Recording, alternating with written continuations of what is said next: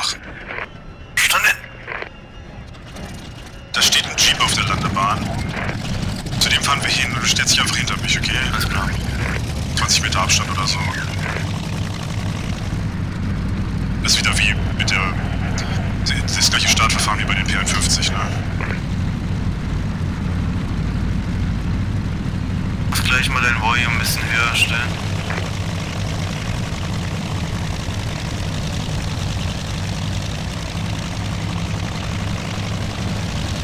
Ach. Dexing in 1946 habe ich echt nicht vermisst.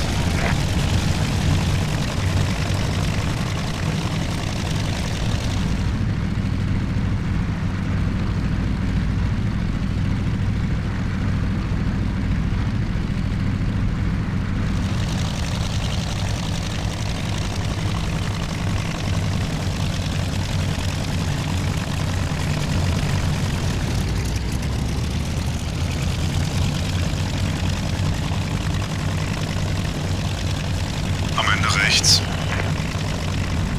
Also die nächste Landebahn rechts.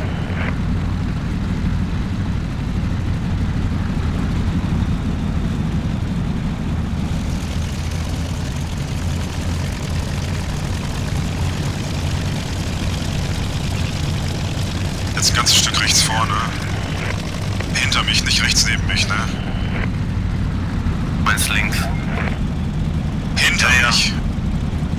Ja, nicht links oder so, einfach nur hinter.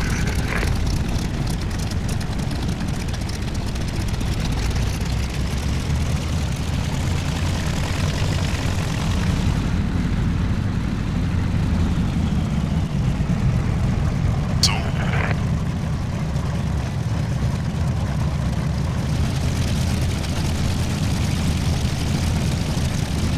Ja, passt. Hey, ich mach gerade ein Volume ein bisschen. Könntest doch das Spiel leiser machen. Das Spiel hat perfekte Lautstärke. Ach so.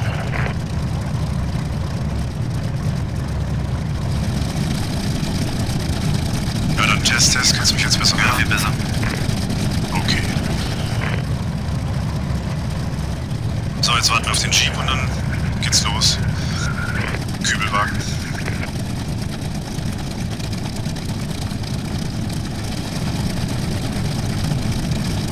Ich flieg dann eine Platzrunde, ne? Okay. Weil sich ja die ganze Staffel hier auf mich formiert. Dauert ein bisschen.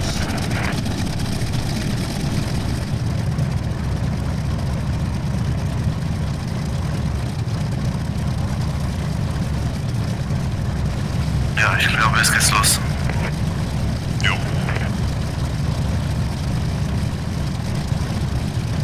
Und Vollgas.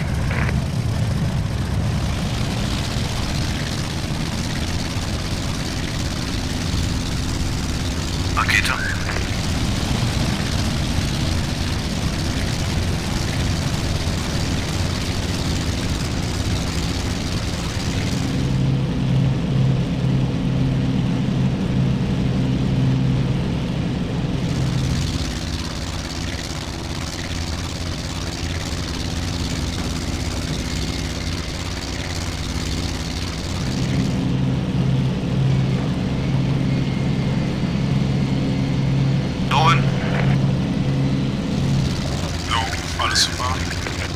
Soll nicht wundern, ich gehe auf 50%, damit die KI aufholen kann, ne? Alles klar.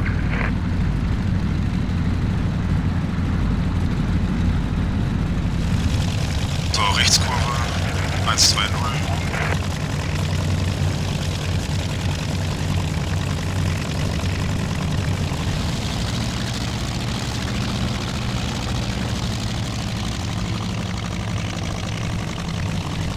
Du bist ja auf der rechten Seite, KI links, ne? Jawohl.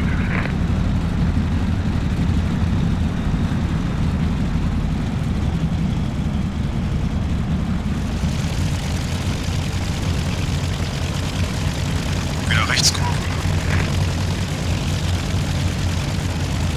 220.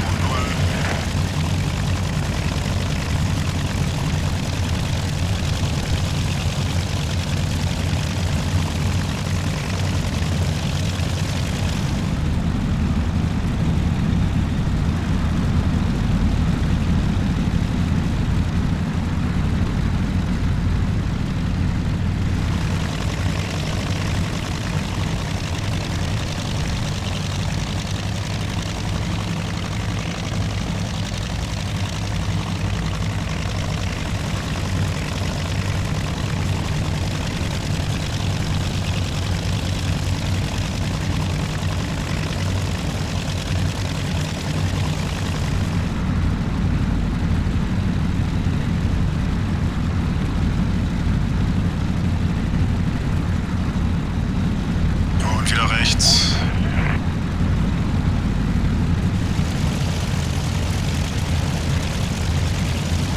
Was heißt Rolf? Ja, ich weiß.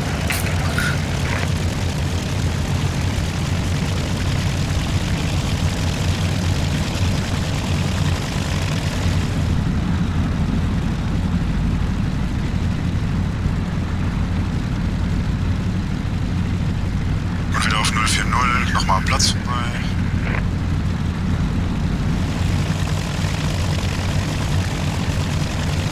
Schöner Flugplatz, ne?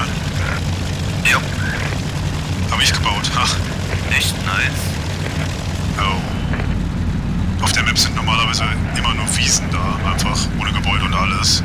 Deswegen habe ich mich mal hingesetzt in einen Tag oder 2 Tage sogar und immer Landebahn und Parkplätze und so hingebaut. Ne? Oh gut. Richtig gut.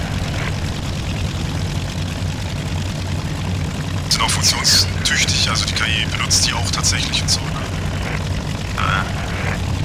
Aber das früher nicht Dreckpisten. Weiß nicht, also zum Beispiel B-17 der Mighty 8 hatte halt immer überall Betonpisten, auch mit diesen Landevorrichtungen, also mit Parkvorrichtungen. Und wenn man sich zum Beispiel North Sea anguckt, also die Mod-Map, die hat auch, also da weiß ich, dass der das nach Originalbildern gemacht hat und die hatten auch Betonpisten. Und so. Also. Also in Deutschland natürlich machen die das vernünftig, ne? Aha.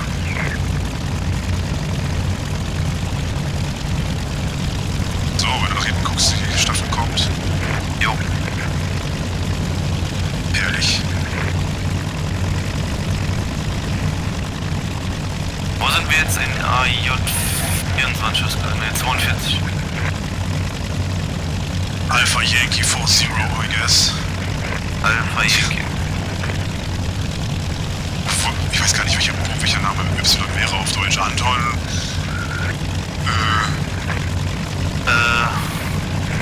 Gute Frage. Ja, ne?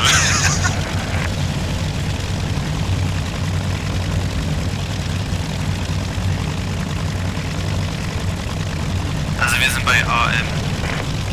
Bei dem Beacon. Ja, genau. Okay.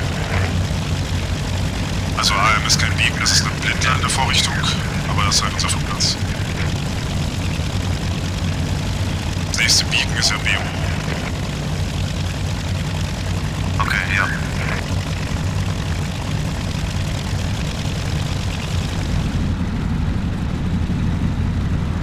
So, und wenn wir am Flugplatz vorbei sind, dann fange ich an zu steigen. Auf 235.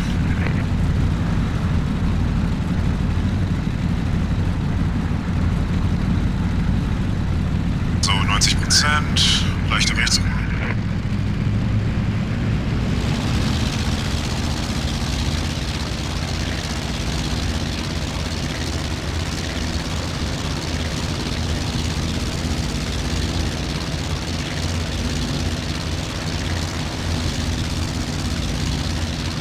Kirchturmbombe ist 80.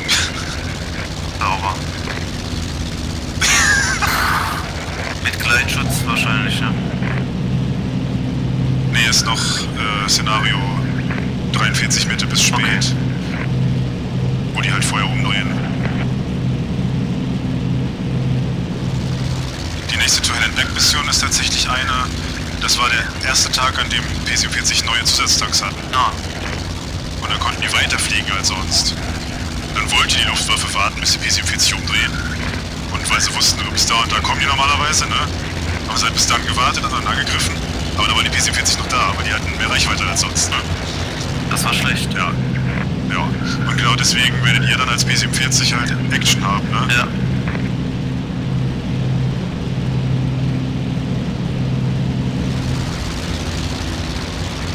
Ja, auf jeden Fall habe ich bei dieser in Anführungszeichen Recherche halt auch wieder ein paar fischige Sachen entdeckt, weil dann habe ich halt nachgeguckt, so, ja, wie weit kam P-47 denn und bla bla, ne? Und dann habe ich es getestet in IL-2, wollte halt gucken, ja gut, wie viel Range haben wir denn tatsächlich, wie weit kommen wir denn, ne? Ja, und ich habe in IL-2 mit der P-47 mit Zusatztank einfach so 2000 Kilometer Range, ne? Das heißt, man kommt locker bis Berlin. Und ich so, okay, merkwürdig.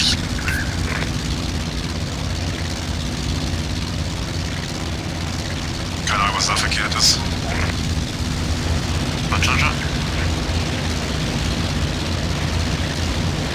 Hat er gerade umgestellt? Ich hab nicht drauf geachtet. Ja. Normalerweise erst bei 3000. Was ist das hier? A6, ne? Obwohl, da weiß ich es nicht. Bei der A8 schlägt er erst bei 3000. Okay.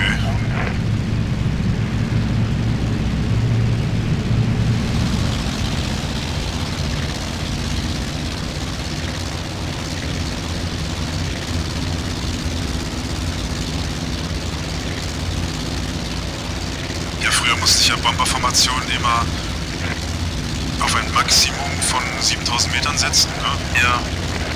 Weil Kondensstreifen halt ab 7000 Meter waren. Und wenn man die Bomber zu hoch gesetzt hat und alle Kondensstreifen ziehen, dann hat man immer diesen Bug, dass die Partikeleffekte zu viel sind und ausgeblendet werden. Ja. Genau. Und jetzt habe ich ja die Änderung von Darky, dass ich halt im FMB einstellen kann, ab welcher Höhe Kondensstreifen gezogen werden. Und seitdem kann ich halt die Bomber auch höher setzen, wie es realistisch wäre. Ja. Weil ich dann einfach einstelle, Kondensstreifen ab 8000 Meter und zack, so wieder nur ein paar da.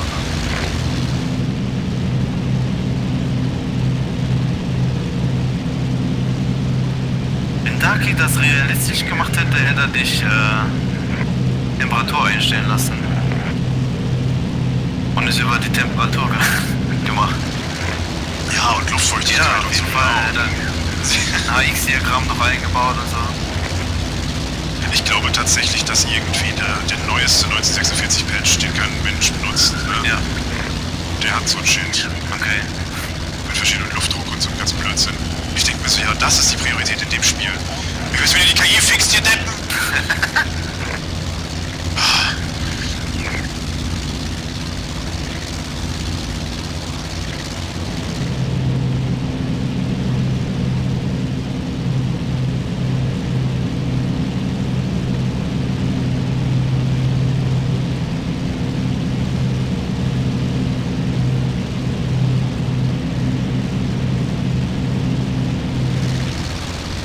Zusammen auf denselben Bomber gehen? Können wir machen, ja. Ja, ich habe die Mission jetzt schon ein paar Mal im Test geflogen und ich bin tatsächlich nur in der Lage, so ein oder zwei abzuschießen. Weil wir das Schadensmodell überarbeitet haben und die echt tanky sind. Okay. Das heißt, wenn wir dann einen aus der Formation schießen, den finishen uns, ist, glaube ich, eine ganz gute Idee.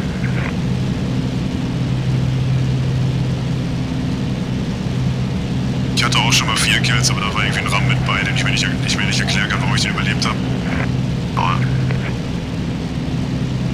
Tragfläche abgerissen bei der B-17 und bei mir war nichts nur.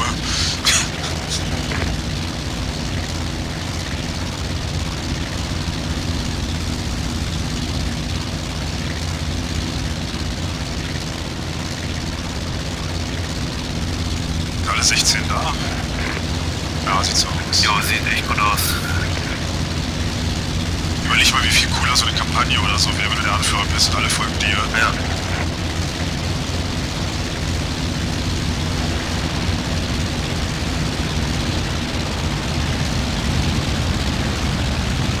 Langsamer geworden? Nö, ein bisschen. Ich habe meinen Kühler aufgemacht.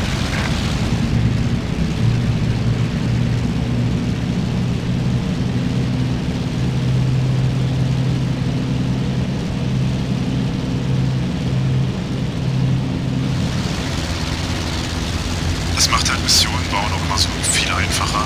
Weil jetzt brauchst du einmal Wegpunkte für den Anführer, ne? Ja. Und dann für die anderen einfach nur nach dem Start Set-Target, fertig. Fliegen automatisch hinterher. Und wenn eine KI an eine andere attached wird, ne? Ja. Dann kriegt sie automatisch die Wegpunkte von der, an die sie attached wird. Okay. Das heißt, die haben dann auch automatisch die gleichen Wegpunkte mit Bodenangriff da oder Ziel auf das und landen da und so, ne? Und wenn der Anführer abgeschossen wird? Ja, du attachst die halt vorher. Ja, aber die gelten dann immer noch. Ja.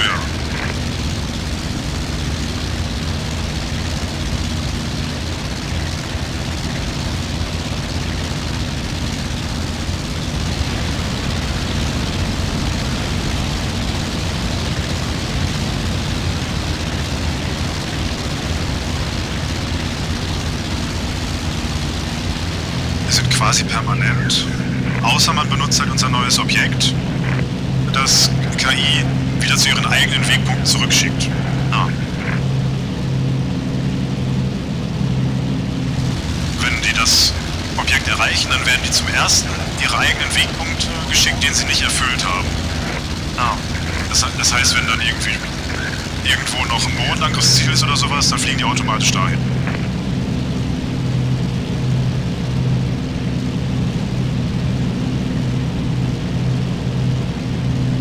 Was wir übrigens benutzen werden demnächst mit Lancaster. V2-Basis Tallboy, ne? Ja. Oh ja. Da fliegen wir alle Lancaster, oder wer möchte auch Spitfire. Und da ist halt dann so, dass der Führungsbomber quasi im Kreis fliegt. Oder nicht, gar nicht, ist umgebaut. Der fliegt an diesem Detach-Objekt vorbei und alle 30 Sekunden fliegt dann eine Lancaster zu ihrem Bombrun. Ne? Okay. Weil das halt alle 30 Sekunden eine Lancaster, die einen Tallboy schmeißt. Und die sich dann nach dem Bombrun wieder formieren. Never. Ja, und das baue ich dann natürlich so, dass die KI einfach nicht trifft. Und das heißt, die menschlichen Spieler müssen dann diesen V2-Bunker genau treffen. Direkt der Treffer, damit die Mission erfüllt ist. Das ist doch eine geile Mission, oder? Ja. Und natürlich kann man das gleiche mit den Tierpits machen. Zum Beispiel. Ja. Die einzige Änderung, die man dafür braucht, ist, dass leider verursachen Tallboys, auch wenn sie Wasser treffen im Moment, noch diese mega Mushroom Clouds, ne? Da müssten wir halt ändern, dass das ein Water Splash gibt stattdessen so. Okay. Ja, ansonsten werden direkt ein Treffer auf der Tierpitz erzielt und so versenkt durch die Kiste Bier, ne? Laufen! Da bin ich dabei. Du da, mitkommen, saufen!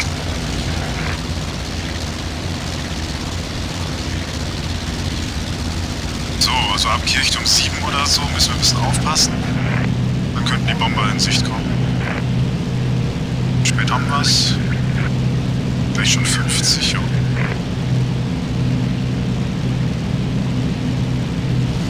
Wenn ich vernünftig navigiert habe und da dieses Objekt treffe, dann müsste unsere Formation auch irgendwann sich von alleine aufsplitten.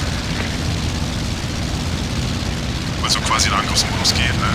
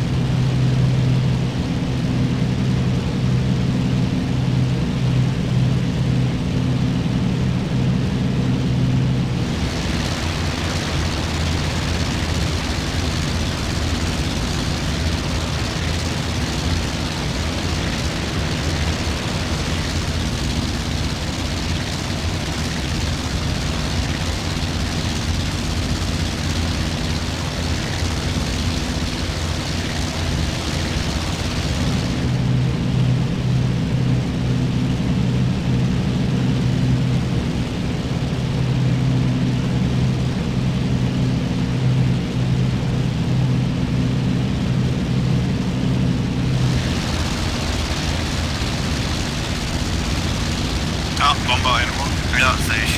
1 Uhr. Und unsere Schwärme haben sich auch aufgetrennt, alles wie geplant. Ich sag jetzt erstmal unserem Flight, dass wir erstmal bei uns bleiben sollen. Du hast also auch die Kondensstreifen, die man weiter sehen kann, das ist gut.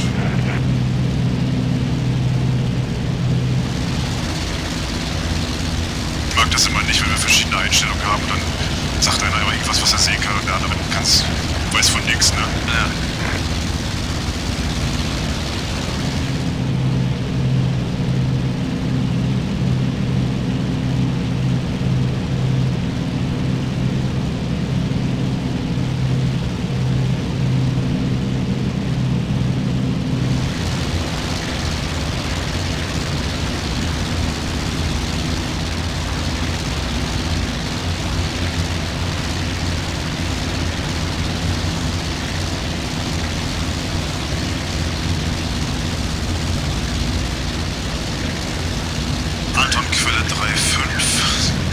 Bomber im Moment.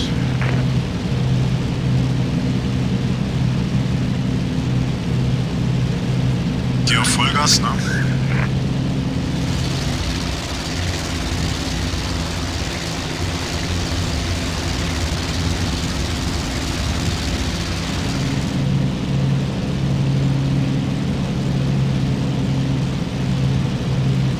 So, ich mache eine Linkskurve, damit wir dann parallel zu den Bombern sind und weit vorne. Jo.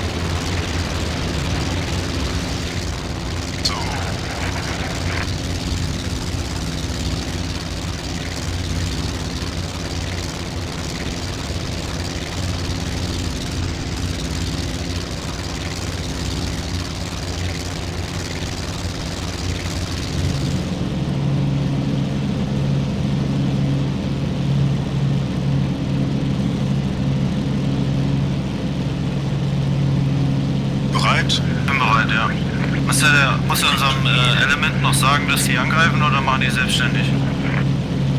Das mache ich, nachdem wir vorbeigefahren sind. Erstmal behalte ich die an mir dran, damit die auch beschossen werden, nicht nur ich. Okay.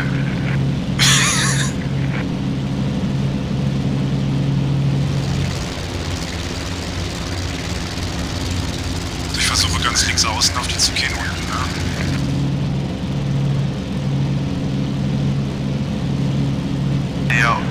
Der untere?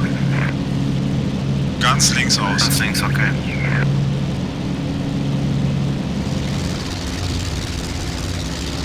Und Zusatztanks weg. Und rein da. Geh nach der ersten Box in der Linkskurve. Flieg nicht zur zweiten weiter.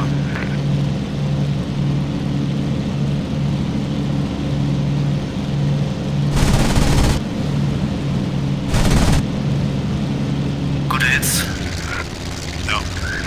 Und Schwarm 1, Bomber angreifen.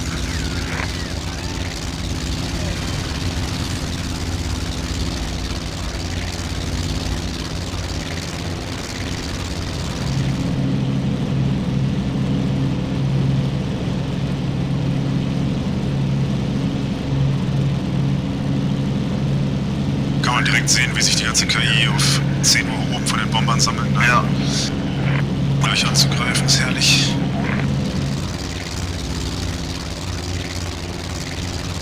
Ich habe den direkt rausgeschossen, der fällt raus. Aber ich würde sagen, erstmal noch ein paar Header-ons, bevor wir uns die Stinker kümmern. Ne? Genau. Solange man die Energie hat, sollte man sie nutzen.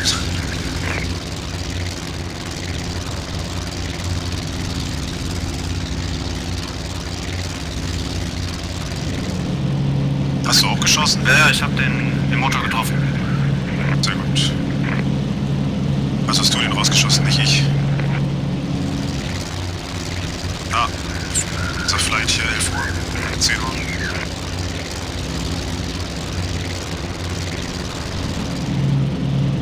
Siehst du, wie die automatisch jetzt auch überholen von Head-On? Ja. Schön, ne? Und kein Gunner schießt, weil alle out of range sind, weil sie Abstand halten. Ich liebe es. Oh, geil.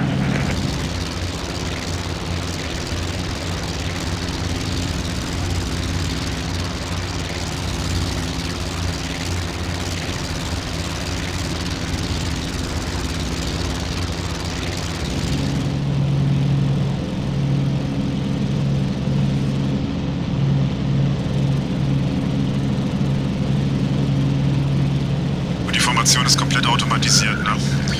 Also der Anführungsbomber von der unteren Combat Box und der Anführungsbomber von der oberen Combat Box folgen halt dem Anführungsbomber von der mittleren, ne? Das heißt, das ist eine große Formation, die sich komplett ineinander folgt und ich muss dann nichts mehr mit Timing machen, gar nichts. Das ist alles automatisch. Okay.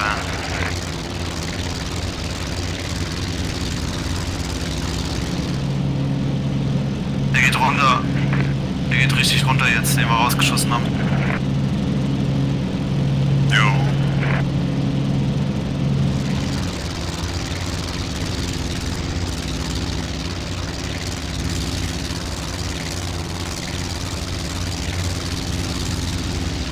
immer auf die Flügel schießen. Oder Cockpit. Ja, ist aber schwieriger, glaube ich. Ja, ist schwieriger zu treffen, auf jeden Fall.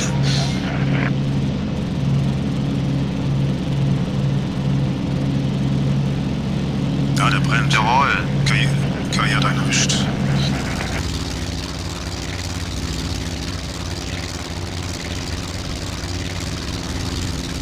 So, eine Minute noch oder so, sind wir weit genug vorne.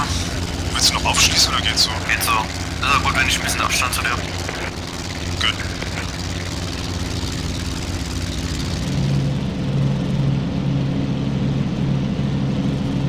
Geh wieder auf ganz links außen, da ist so ein Einzelner, der ist ein bisschen alleine links, ne? Nochmal den äußerst linken, ne? Ja, genau.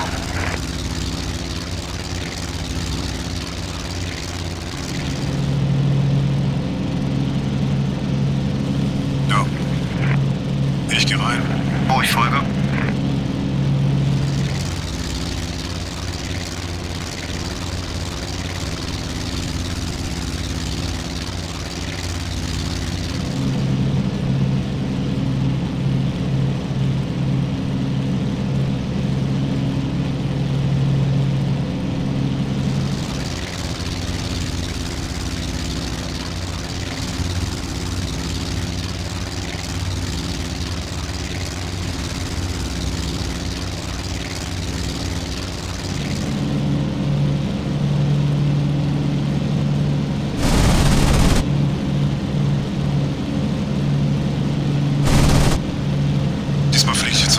Weiter. Ein bisschen hochziehen.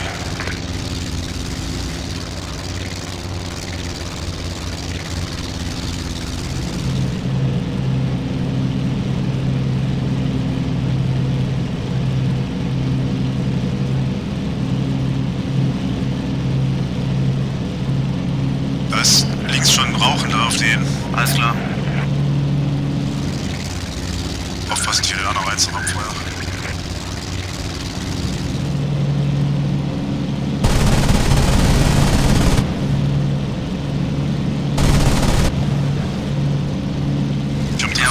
Hat noch ein Treibstoffleck.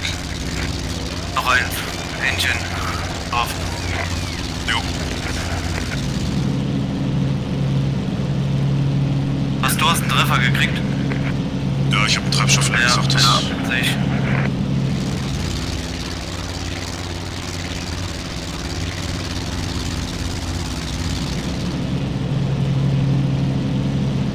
Hauptsache KI greift auch noch den an, den wir angegriffen haben.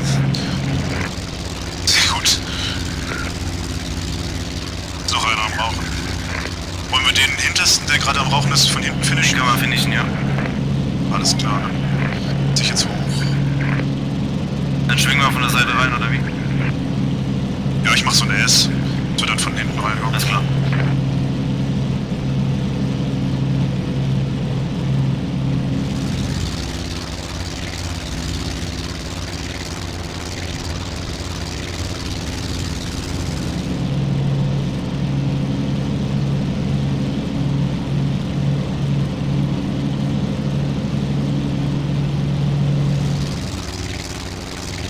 Pauke, Pauke.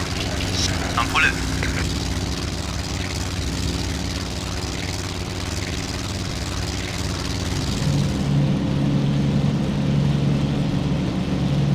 Schön auf die rechte Fläche zielen, ne?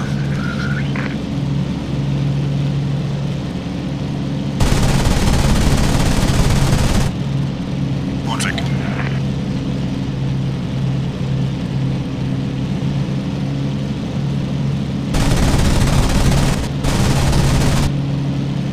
Der brennt, wäre wunderbar. In 2 Uhr oben, ne? Oder 12 Uhr. Hast du? Negativ. Jetzt über dir. Warte, ich komm runter. Flieg einfach so weiter.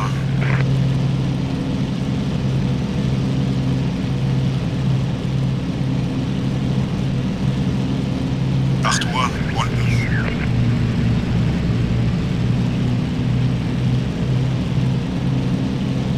Hast du? Ja, sehe ich. Jo. Ich glaube, ich habe mehr Energie, also lass mich mal ja. Zieh vorbei.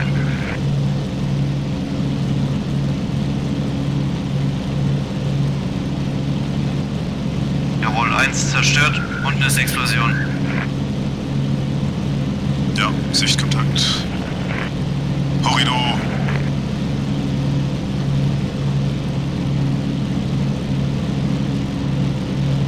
Einmal Hit-On oder willst du den nächsten Stinker? Ich würde sagen überholen. Alles klar. Dauert halt ein bisschen, aber egal. So, mit 11 unten oder 10 unten von dir. Dann.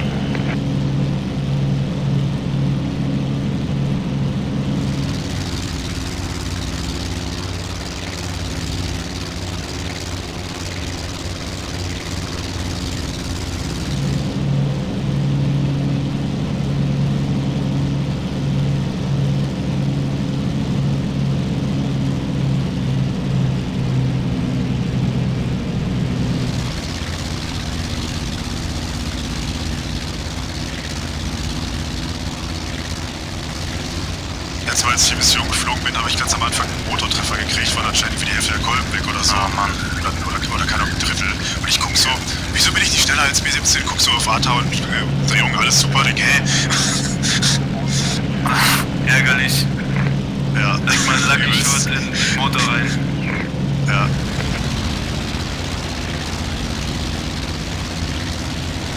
Mein Leck ist wieder weg, oder? Ja, ist weg. Sehr gut. Ist ja auch so eine Dark-Änderung, dass man nur für eine gewisse Zeit Treibstoff verliert, weil man hat ja in echt mehrere Tanks und läuft nicht komplett aus, ne?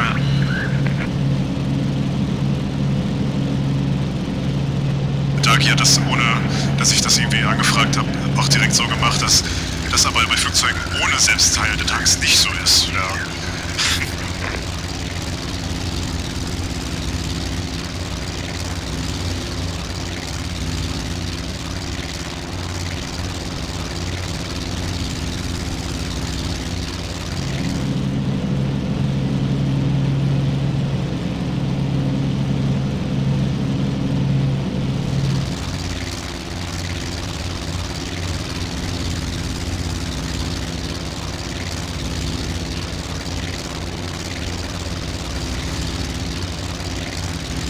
Weißt du, was mir gerade einfällt? Was denn?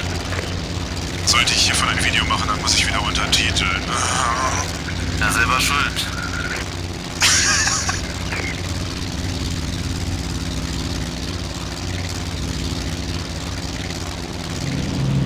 Oder schneidest halt einfach das Unwichtige raus. Nee.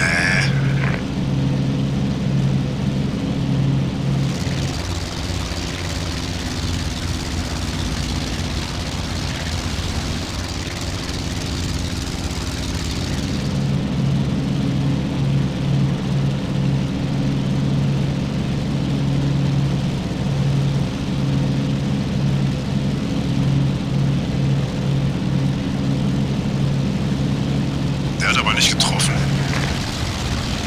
Hast gesehen den? Ja. Head-on auf den... Ja. Er hat verfehlt.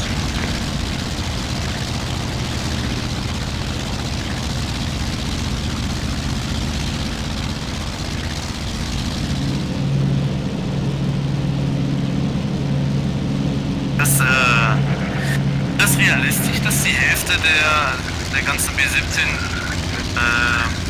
in Kondenshöhe ist und die andere nicht. Weiß ich nicht, ich kenne mich mit Kondensstreifen nicht so aus. Nee, aber würden die das tun? Die Frage. Ich glaube, da haben die ziemlich drauf geschossen. Okay.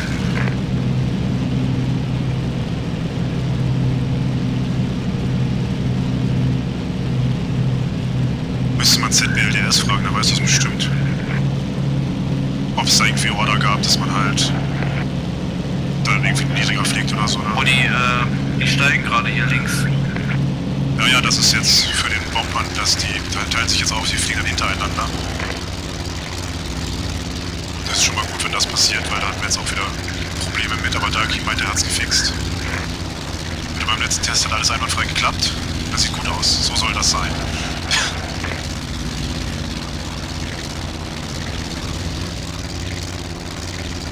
Wenn der zweite Wing das gleich auch noch macht, dann bin ich happy.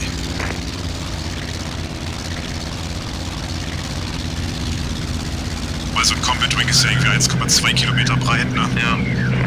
So ein großes Ziel gibt's einfach kaum. Ja, Hauptsache alles zerstört, ne?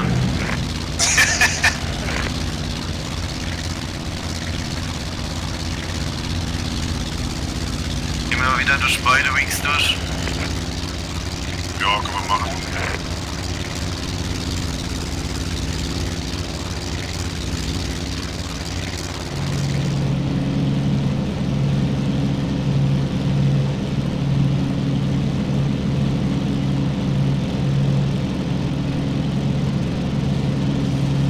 Korrigier mal ein bisschen nach rechts. Ein bisschen mehr Abstand.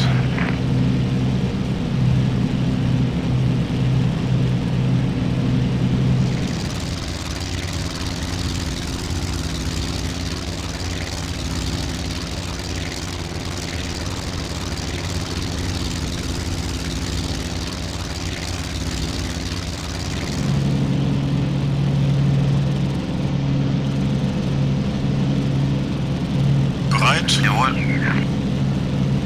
Und los geht's.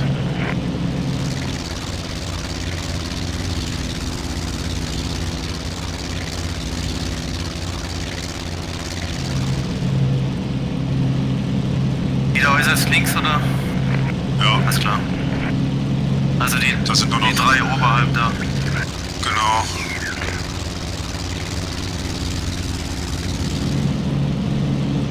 Ich versuche die beiden oben rechts gleichzeitig anzugreifen. Mal gucken, was passiert. Ja, dann gehe ich auf den linken. Verstanden.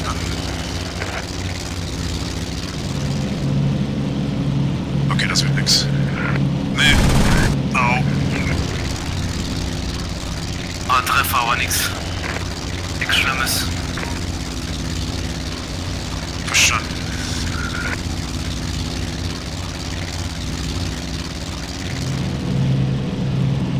Ah, ich war nicht weit genug oben, das war so ein blöder Winkel. Jetzt aber.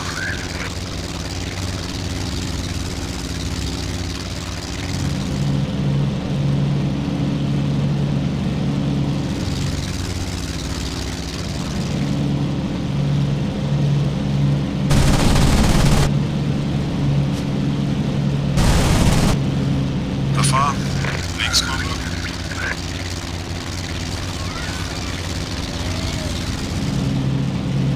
Achtung, ein Uhr. Alles gut, ich sehe das. Hätte genau gepasst. Okay.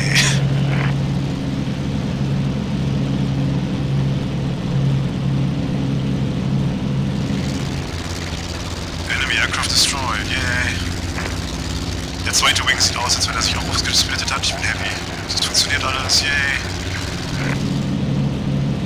Ich höre ein leichtes Klackern. Ob mein Motor ist ein bisschen getroffen. Ja, wenn ich dir wegziehe, muss sagen. Hört sich leicht an wie ein Traktor gerade. Oh nein.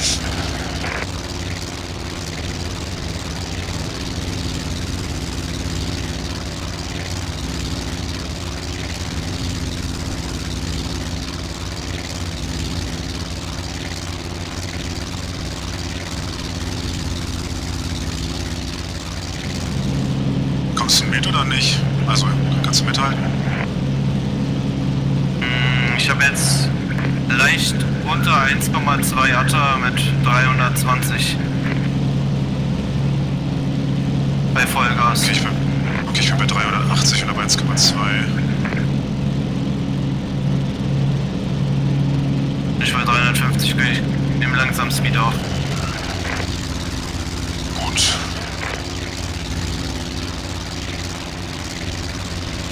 Ja, ich denke mal, dass nach dem Bombrun, nachdem die durch die Flak geflogen sind, halt recht viel Stinker da sein werden. Da kommst du dann bestimmt trotzdem dran, auch wenn der Motor nicht mehr ganz heil ist.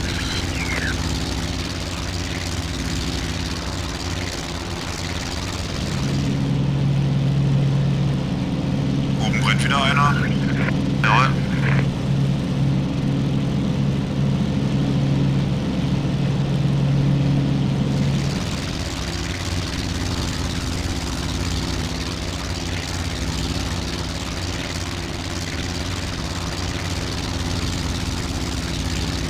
so 80%, ja. Okay. 350 mehr ist nicht drin, glaube ich. Ja, ich zieh den weg, das ist deutlich merkbar.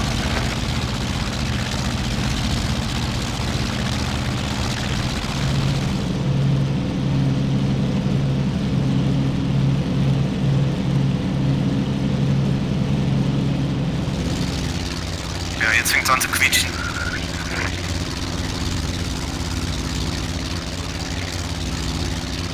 Ich glaube, nach dem nächsten Angriff gucke ich mal, ob ich noch ein paar Stinker abschieße und dann will ich abhauen.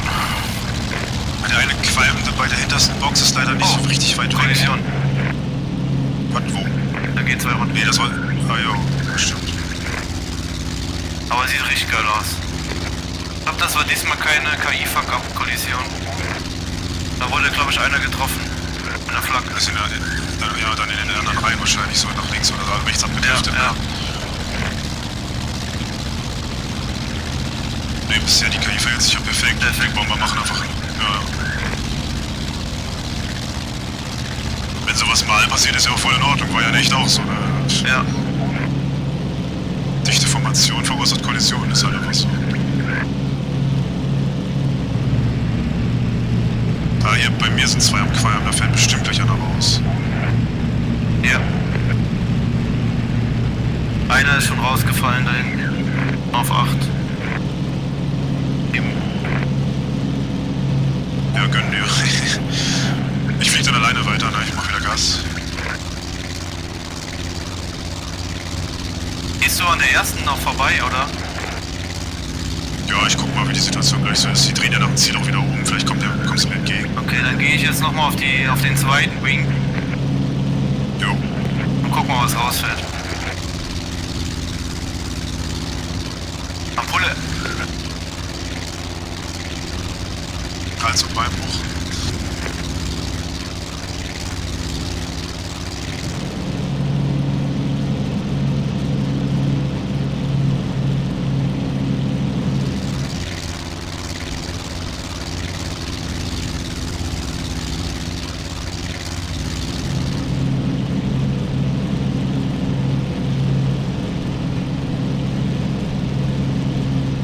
Aktuelle Position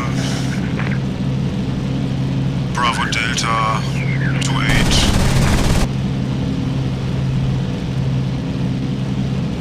Rechter Treffer.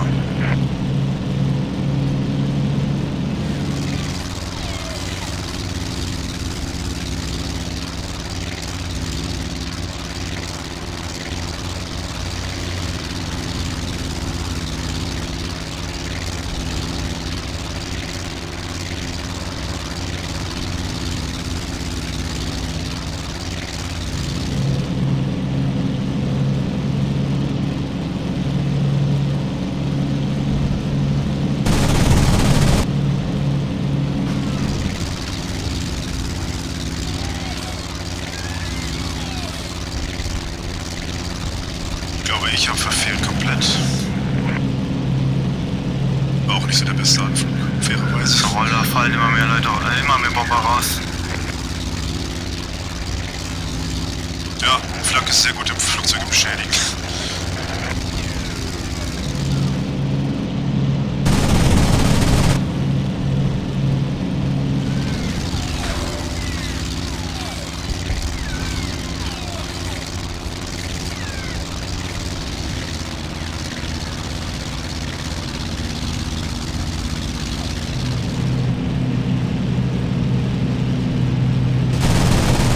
Ich gehe auf einen Qualm unter der Formation.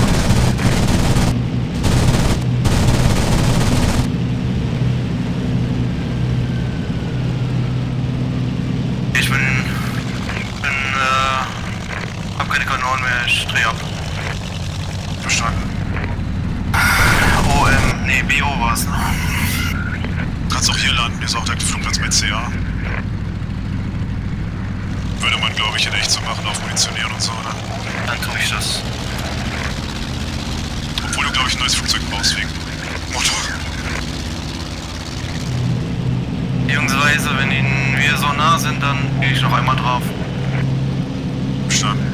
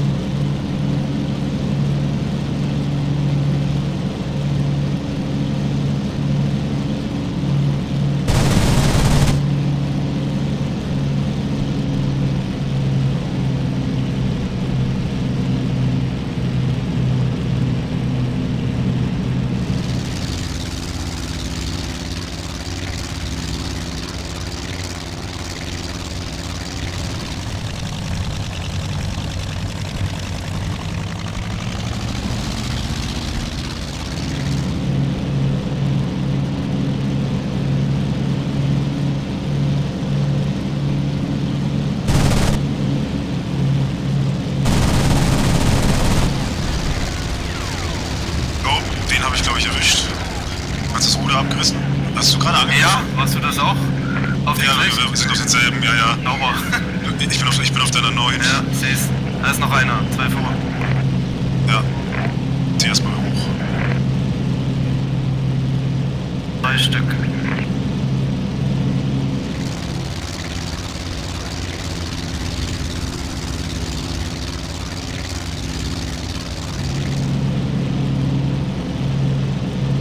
Die Aasgeier sind los, ne? Ja. Und der hier hat mich gesehen, der dreht ab.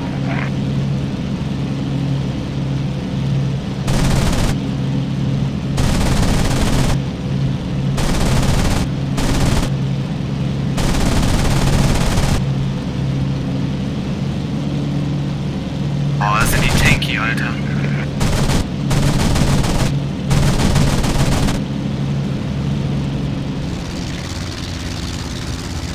Fliegende Festungen und so. Ja.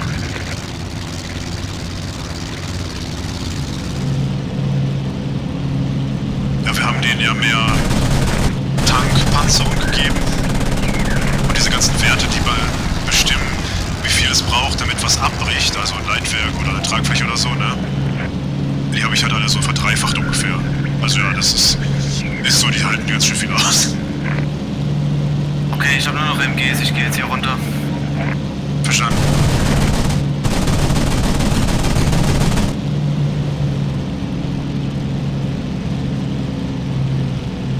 So ganz viel habe ich auch nicht mehr.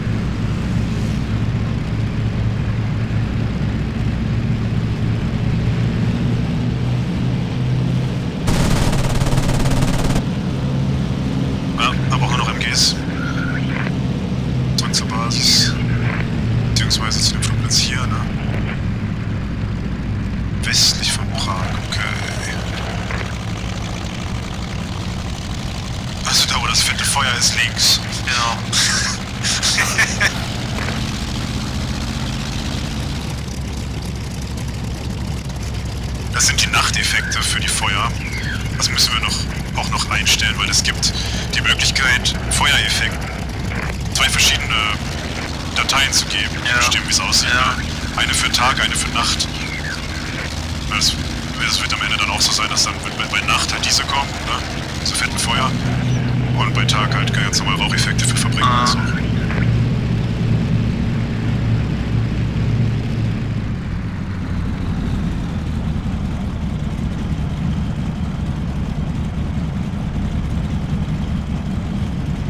Wir arbeiten dran, aber so kosmetischer Shit ist halt nicht so die Priorität, ne? Erstmal die KI hinkriegen, dass sie sich so schön verhält wie ich jetzt gerade, und dann kann man sich um den anderen Kram kümmern.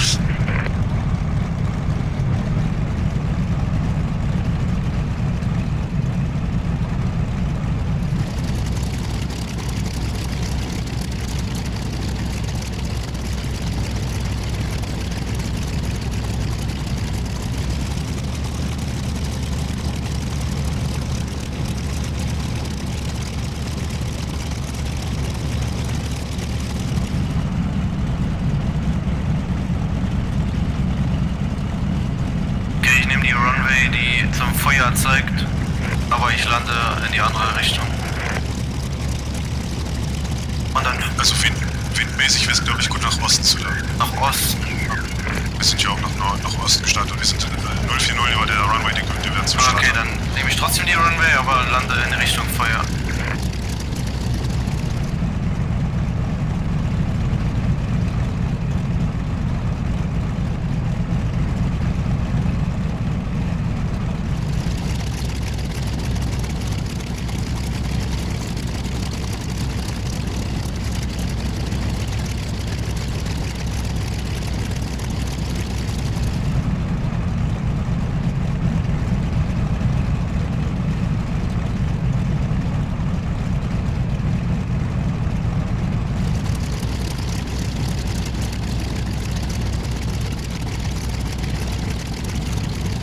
Flugplatz in Sicht.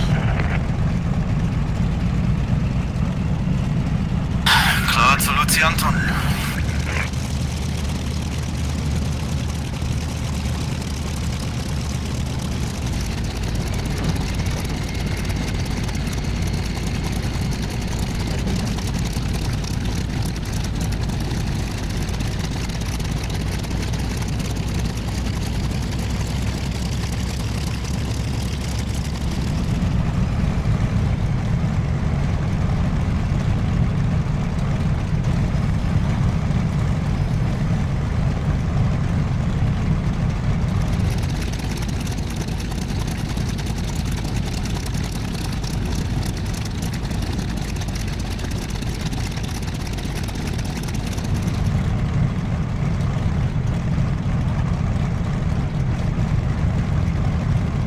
Habe ich übrigens auch gebaut. Der sieht sehr gut aus. Dankeschön.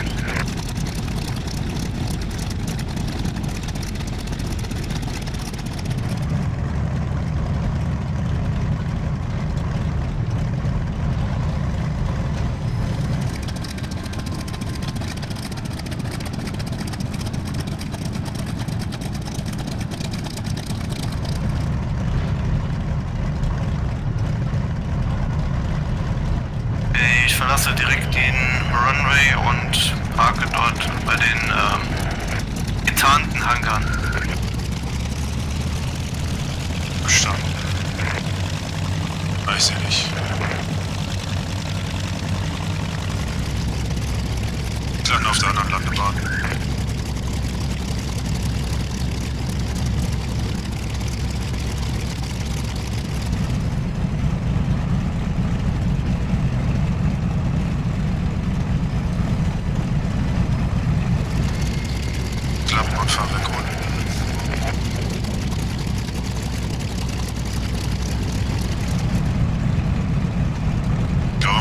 Sind nicht richtig draußen.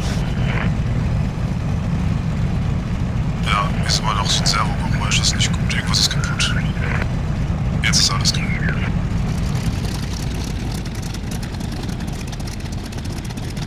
Eben Endanflug.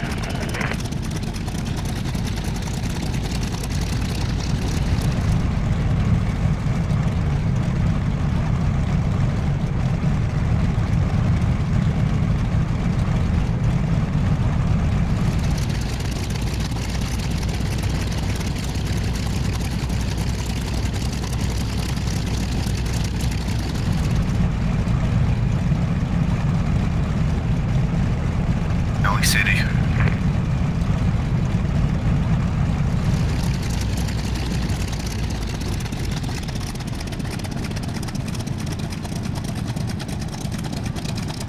Bisschen Bounce, aber hat alles geklappt.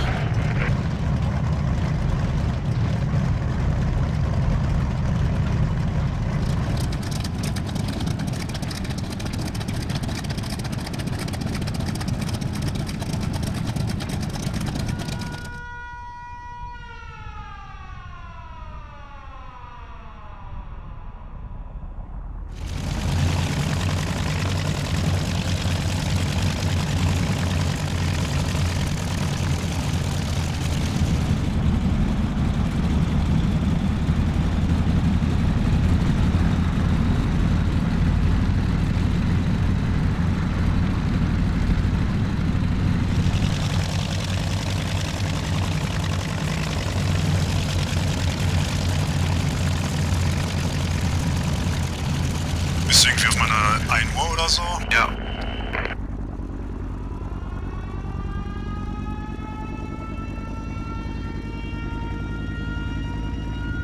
Ja, ich sehe dich.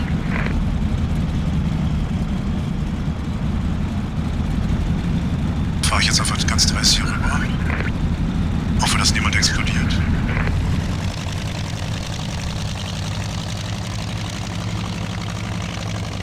Sieht aber nicht so aus, als wenn hier irgendjemand am Landen wäre, ne?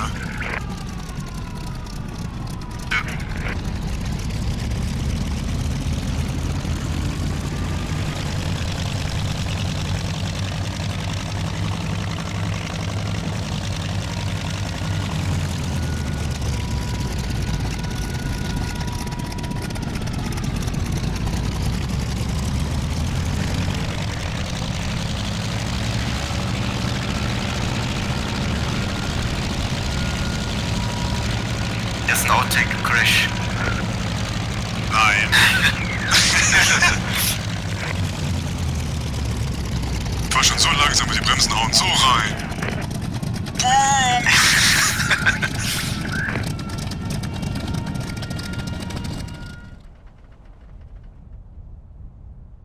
So. Nicht abhauen, ne? Jawohl.